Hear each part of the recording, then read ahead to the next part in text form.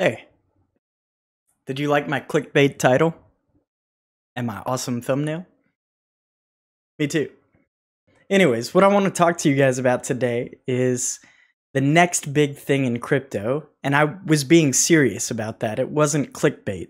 Yesterday, Omar Bam, Crypto as you might know him on YouTube, put out a tweet saying, "We had NFTs and DeFi explode last cycle. What's next? I hope it's social media tokens."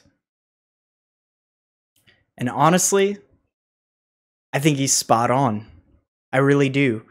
I think social media tokens are the next norm for cryptocurrencies. And the reason for that is because people don't realize yet just how monetized they are as a human being. Everything that you see from ads on screens to emails that you receive are all monetized. Companies are paying billions of dollars to know more about you as a consumer.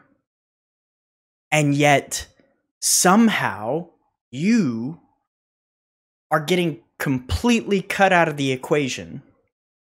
So what I think is going to happen is that social media tokens are going to come into play so that you can also be cut into that.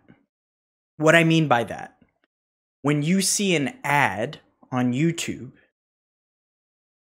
do you get a cut of that? No. Google and the content creator get a cut of that, but you don't, even though you're the one that has to watch that ad. And that ad is specific to you. Google has an algorithm that breaks it down to say, I want to show this ad to this specific person because it suits their needs based on the demographics and the data that we've seen from their browsing history. Also, when you speak around your phone, somehow your phone always knows what kind of ads to show you. You should be getting a cut of that. Why is it that you as the consumer that has to see these ads are completely getting cut out? The Brave Attention token is a great example of this, of what it could be, but I think that's still very early stages. We've also seen it with Steemit, with Library.